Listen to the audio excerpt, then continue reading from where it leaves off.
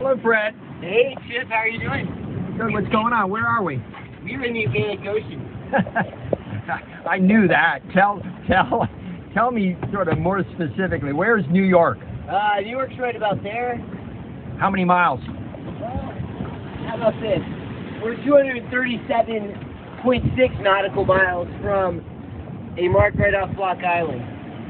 And that's what's most important. Very good. And what's our sea conditions today? Well, we have quite an interesting sea state where there's a wave coming in and kind of creating like a little V, and what I'm able to do is heat the boat up.